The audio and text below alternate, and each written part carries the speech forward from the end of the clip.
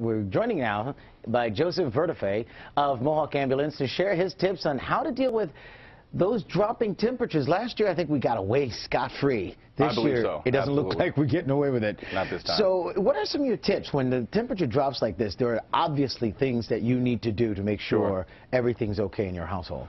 First and foremost, you need to make sure you bundle up if you're going to walk outside. Outside of that, which we already know, power outages are a big deal. It's the #1 thing that we want to look for, especially with children and adults, or excuse me, children and the elderly. The elderly can't really thermoregulate as well, and obviously smaller children with smaller mass, they can't thermoregulate as well either. Okay. So, I don't mean to cut you off, but no, absolutely. Children, they tend to go outside without coats on when it's freezing outside. Absolutely. They don't understand their limitation. Yeah. They don't understand limitation. Okay. So they need us to watch them. Okay, so, yeah, because my kid does that all the time. Sure. She did no coat, but it's like 20 degrees outside. I did the same thing, too. So they can't do it as well as like a 30-year-old adult. They're not going to be outside as long as we can handle the same temperatures now. So we have to make sure that they're bundled up. All right, and you also talked about, fuel-burning equipment. They should be, things like that should be known by folks, right? But it's good to remind them again. Generators, wood pellet stoves, anything that creates exhaust, make sure you have an exhaust to the outside. All right, wood pellet stoves, wood-burning stoves inside need to be cleaned, creosotes need to be moved out, and they have to be ventilated to the outside. A big mistake that I've noticed just growing up, a lot of people run generators inside garages and closed doors. You're going to lead to a lot of carbon monoxide buildup, and you're going to become altered in that way. It's not healthy. If it's not vented properly inside your house, those wood-burning stoves, what can happen to you?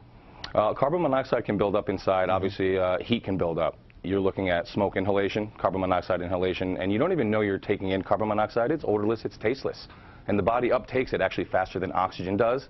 So you can find yourself in a very bad way very quickly. All right. So, and also if you're four-legged friends, it goes without saying, when it's like 10 degrees outside, they can't be out there. Now, my wife and I just adopted a puppy. He's about 5 months old, and we have booties for him. We have a jacket for him.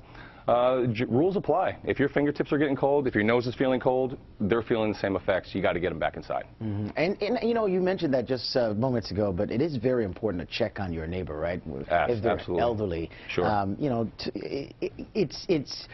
Sometimes they tend to kind of neglect that, right? People tend to sort of think whether it's that neglect or they just simply forget about it. Absolutely. I have an elderly neighbor that lives next to me. I always make sure that he's okay, especially when the temperatures are dipping down to single digits or below 0. I'm making sure that he's around. I want to make sure his power is good. Power outages are another huge thing. So if we have power go out, you're going to be blocked from the wind inside your home, but the heat is going to be sucked out very quickly. Right. When the kids go outside, I always want to gauge how much time they need to spend outside before I bring them inside. What's your thought on that? As far as time goes, it really depends on how prepared you are to go outside. I've heard people put Vaseline on the nose and on the ears just to keep the wind chill from biting the heat away. Typically, if the nose and the ears and the fingertips start to feel it on an adult, child is going to feel it even more. But once again, the way they think, they're Superman. They're invincible. So they're going to run around, they're going to play until they drop, but we have to avoid that for them. All right. Anything else we should know about the winter weather? We're going to brace ourselves this year, I'm sure. Well, get your salt. Yeah. Get your salt your sidewalks, get your shovels out, and take care of your neighbors and yourself. Absolutely. Because a quick fall on your driveway can send you to the hospital with some serious broken bones. It's going to ruin your week. Certainly will.